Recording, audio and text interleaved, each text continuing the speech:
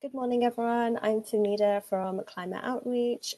Today in this short video, we'll be having a chat about our newly released Global Stocktake report. I have Gurpreet here with me, who's the author of the report. So we'll get right into it. Gurpreet, let us know, what is the Global Stocktake? Hi, Famida. Good to be doing this video. So the global stock take is exactly what it sounds. It's a stock take. It's an inventory on taking stock of what countries have done in the past, what they're doing now, and what they can do in the future to stop everyone from reaching the 1.5 degrees, temperature, goal that we have. In a nutshell, that's all it is. It's taking inventory, taking stock. Cool, thank you. And how does the Global Stocktake relate to public engagement?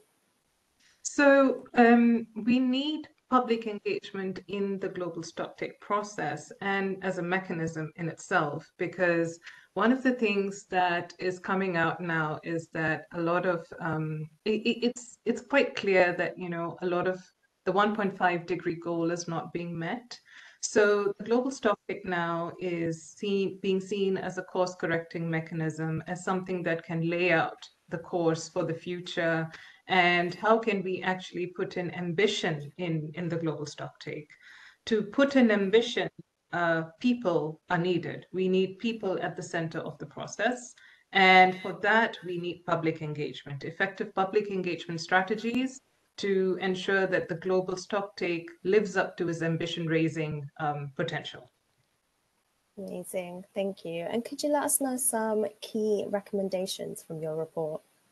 Yes, so I'll just pick on a couple. One is that the global stocktake has been recognized to leave no one behind and to look at the best available science.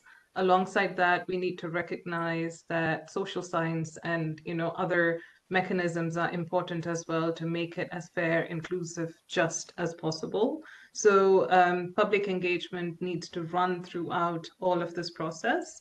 The second one is we need to tap on to the ACE framework, which is Article 12, known as Action for Climate Empowerment.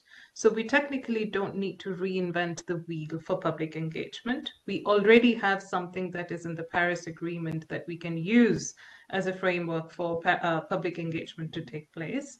And the third one is governments need to not only show political will, but they need to put aside a dedicated source of funding so that public engagement strategies can be carried out on national and international levels. This also includes UNFCCC putting aside a pool of fund to make it available for countries that are resource scarce so that they can tap into it and implement the strategies. Amazing. Thank you so much, Gurpreet. Our Global Stocktake report is available on the Climate Outreach website and socials. Thank you, everyone.